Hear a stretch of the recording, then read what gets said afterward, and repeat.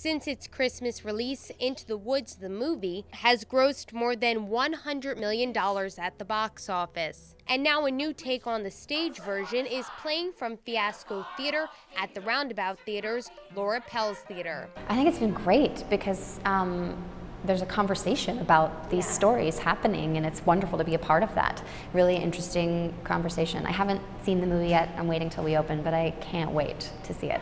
This production strips down the musical, revealing what is most enchanting about a journey into the woods. What we say to ourselves is, what do we need to tell this story? And what do we only need? And then we give ourselves those things. So we don't hold back. And the idea was to sort of take a bunch of mundane objects, and make a show out of stuff that you might find in your grandparents' attic.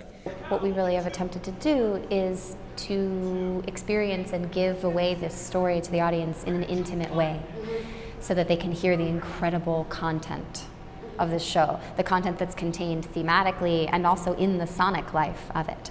And sometimes it's easier to hear that when there are fewer things happening.